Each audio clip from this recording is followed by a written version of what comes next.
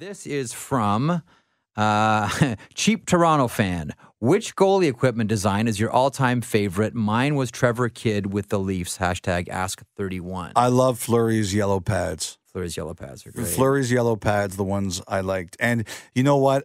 Cheap Toronto Fan, I hope that this starts to creep even more back into the NHL now.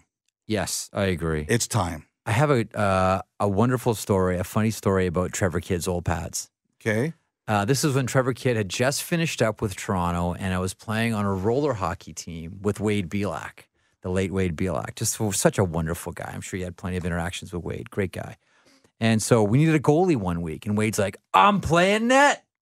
And I'm like, Wade, you're really going in net? He's like, I'm going in net. I go, do you have pads? Nope. I'll get pads. Don't worry.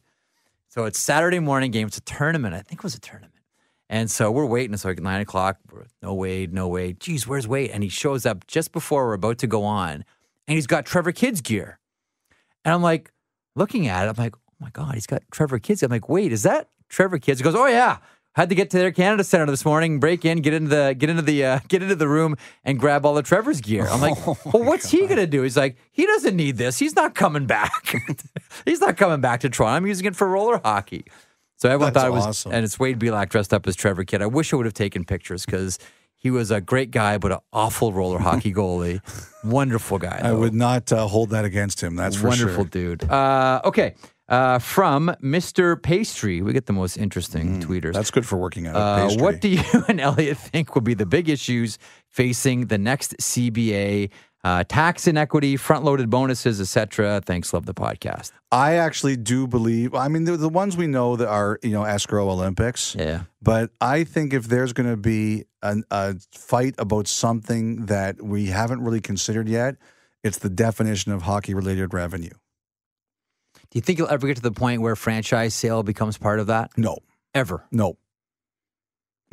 I think that's like there's some like ground zero drop dead arguments, guaranteed contracts. If I was a player, I would fight that forever. I would ruin your franchise, your league, if you try to take that away from me. And I would say the same thing for an owner. Like I would say, you're a player compensation. I'll pay you whatever you earn, but this is my money in the team, and I'm getting that. So if then you say, okay, you want some of that, then next time there's a cash call, you're up for it as well. Absolutely. From Samuel Fleming, how is the Calgary arena situation entering this year? Seemed pretty quiet on that front over the summer. I think that's by design. I think obviously the talks there have gone really badly. My guess is they're probably waiting to see what happens with the Olympic stuff before they make any further pronouncements. This might be one that you might want to spend a little bit more time thinking about, but here goes. Okay. From Will, is there an under-the-radar storyline that could affect the league on a larger level?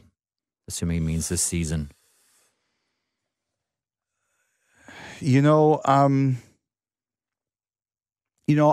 tell you something. I heard last week that there was some potential concussion announcement coming.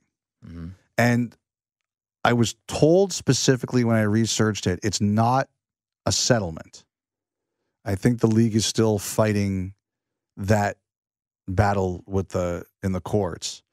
But I was told that there might be some talk about, I don't know if fund is the right word, or discussion about how to help players in the future, maybe getting people who really need it care.